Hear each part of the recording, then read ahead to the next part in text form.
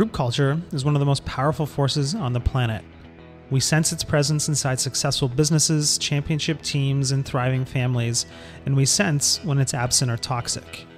When we look at these organizations, we tend to focus on the people immersed in the culture to gain insight. We focus on what we can see, individual skills. But individual skills are not what matters. What matters is the interaction. In the book, Coyle presents his findings that cultures are created by a specific set of skills. Skill number 1, build safety. How signals of connection generate bonds of belonging and identity. Skill 2, share vulnerability. How habits of mutual risk drive trusting cooperation. And skill 3, establish purpose. How narratives create shared goals and values. Let's explore. Skill 1, build safety. Safety is the foundation on which strong culture is built. Where does it come from, and how do you go about building it? People inside highly successful groups describe their relationship with one another with the same word. Not friends or team or tribe, but family. What's more, like families, much of the communication is nonverbal, supportive belonging cues. We use signals long before we use language, and our belonging cues possess 3 basic qualities. Energy. They invest in the exchange that is occurring. Individualization. They treat the person as unique and valued. Future orientation. They signal the relationship will continue. These cues add up to a message that can be described with a single phrase. You are safe here. You see me. How to build belonging. A misconception about highly successful cultures is that they are happy, light-hearted places. While they are energized and engaged, at their core, their members are oriented less around achieving happiness than around solving hard problems together. This task involves many moments of high candor feedback and uncomfortable truth-telling when they confront the gap between where the group is and where it ought to be. Researchers have discovered that one form of feedback boosts effort and performance so immensely that they deemed it magical feedback. One simple phrase. I'm giving you these comments because I have very high expectations and I know that you can reach them. None of these words contain any information on how to improve. Yet they're powerful because they deliver a burst of 3 belonging cues. You are part of this group is special, and we have high standards here. I believe you can reach those standards. How to design for belonging. Coyle goes into detail of his interactions with Tony Hsieh of Zappos and Hsieh's ability to develop belonging. He describes how at an event, Hsieh comes alive as he moves around meeting people, talking to them, introducing them to Coyle and to others. Coyle highlights how Hsieh had a connection with everyone and, more impressively, sought to build connections between others. Beneath Hsieh's approach lies a mathematical structure based on what he calls collisions. Collisions, defined as serendipitous personal encounters, are, he believes, the lifeblood of any organization, the key driver of creativity, community, and cohesion. Hsieh's tools are grade school simple. Meet people. You'll figure it out. In another experiment, different engineering companies were given the same challenge and observations were made of their working practices. What transpired was the most successful projects were those driven by sets of individuals who formed clusters of high communicators. Did they possess the same levels of intelligence? Had they attended the same undergraduate schools or achieved the same level of degrees? Did they possess the most experience or the best leadership skills? No. Only one factor seemed to play a meaningful role in cohesion: the distance between their desks. What mattered most in creating a successful team had less to do with intelligence and experience and more to do with where the desks happened to be located. Closeness helped create efficiencies of connection. Ideas for action. Building safety requires you to recognize patterns, react quickly, and deliver the right signal at the right time. Over-communicate your listening. It looks like this: head tilted slightly forward, eyes unblinking, and eyebrows arched up. Body still, leaning towards the speaker with intent. Spotlight your fallibility early on, especially if you're a leader. Open up, show you make mistakes, and invite input with simple phrases like, "This is just my 2 cents. Of course, I could be wrong here," and "What am I missing?" or "What do you think?" Embrace the messenger. One of the most vital moments for creating safety is when a group shares bad news or gives tough feedback. Don't shoot the messenger. You have to hug the messenger and let them know how much you need that feedback. That way, you can be sure that they feel safe enough to tell you the truth next time. Overdue thank yous. Thank yous aren't only expressions of gratitude, they're crucial belonging cues that generate a contagious sense of safety, connection, and motivation. Capitalize on threshold moments. When we enter a new group, our brains decide quickly whether to connect. So, successful cultures treat these threshold moments as more important than any other. Skill 2. Share vulnerability. The question, "Tell me what you want and I'll help you," can unlock a group's ability to perform. The key involves the willingness to perform a certain behavior that goes against our every instinct. Sharing vulnerability. When you watch highly cohesive groups in action, you'll see many moments of fluid, trusting cooperation. These moments often happen when the group is confronted with a tough obstacle. Without communication or planning, the group starts to move and think as one, finding its way through the obstacle as if they are wired into the same brain. The vulnerability loop. At some level, we intuitively know that vulnerability tends to spark cooperation and trust. People tend to think of vulnerability in a touchy-feely way, but that's not what's happening in successful groups. It's about sending a clear signal that you have weaknesses that you could use help. And if that behavior becomes a model for others, then you can set the insecurities aside and get to work. Start to trust each other and help each other. The second person is the key. Person A sends a signal of vulnerability. Person B detects the signal. Person B responds by signaling their own vulnerability. Person A detects this signal. A norm is established, closeness and trust increase. Vulnerability doesn't come after trust, it precedes it. Leaping into the unknown, when done alongside others, causes the solid ground of trust to materialize beneath our feet. Being vulnerable gets the static out of the way and lets us do the job together without worrying or hesitating. It lets us work as one unit. Cooperation, though being vulnerable together, does not simply descend out of the blue. It is a group muscle that is built according to a specific pattern of repeated interaction. A circle of people engaged in the risky, occasionally painful, ultimately rewarding process. How to create cooperation with individuals. The Nyquist method. Coyle uses the story of Harry Nyquist, a quiet Swedish engineer in the Bell Labs, as an example.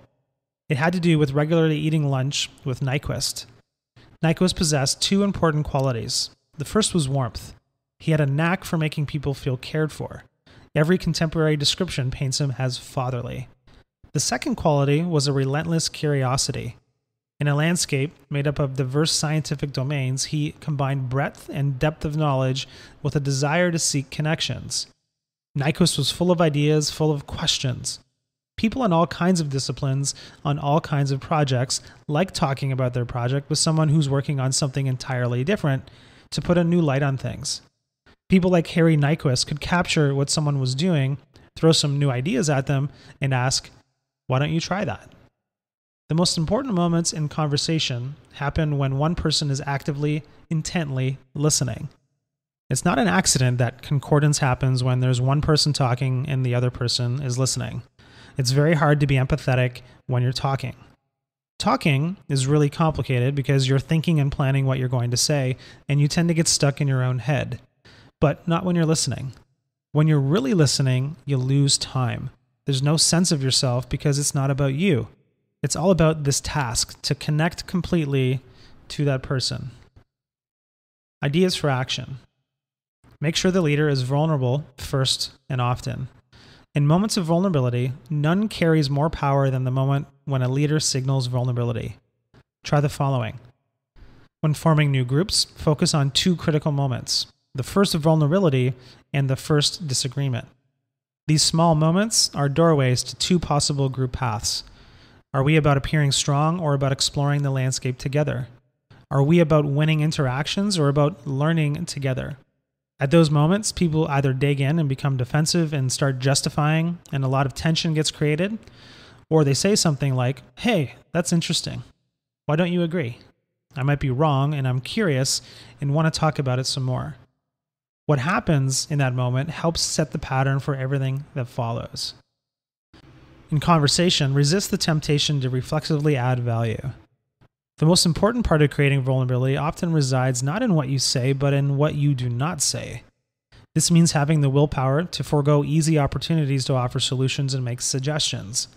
Skilled listeners do not interrupt with phrases like, "Hey, here's an idea," or "Let me tell you what worked for me in a similar situation," because they understand that that's not about them.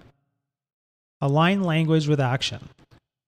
Many highly cooperative groups use language to reinforce their interdependence. For example, Navy pilots returning to aircraft carriers do not land but are recovered. IDEO does not have project managers, it has design community leaders. Groups at Pixar do not offer notes on early versions of films. They plus them by offering solutions to problems. These might seem like small semantic differences, but they matter because they continually highlight the cooperative, interconnected nature of the work and reinforce the group's shared identity. Be occasionally absent. New Zealand All Blacks rugby team have made a habit of this, as players lead several practice sessions a week with little input from the coaches. Coaches responded, "They were better at figuring out what they needed to do themselves than I could ever be." Skill 3. Establish purpose. When Coyle visited successful groups, he noticed that whenever they communicated anything about their purpose or their values, they were as subtle as a punch in the nose. It started with the surroundings. When you walk into SEAL headquarters at Dam Neck, Virginia, you pass a twisted girder from the World Trade Center bombing, a flag from Mogadishu, and so many memorials to fallen SEALs that it resembles a military museum. When walking into Pixar's headquarters, feels like walking into one of the movies. From the full-size Woody and Buzz made of Legos to the 20-foot-tall Luxo lamp outside the entrance, everything gleams with Pixarian magic. What's more, the same focus exists within their language. Walking around these places, you tend to hear the same catchphrases and mottos delivered in the same rhythms. This is surprising, since you could easily presume Pixarians would not need to be reminded that technology inspires art and art inspires technology, that the SEALs would not need to be reminded that it's important to shoot, move, and communicate. And yet, that is what they do. These groups, who by all rights should know what they stand for, devote a surprising amount of time to telling their own story, reminding each other precisely what they stand for, then repeating it ad infinitum. Why?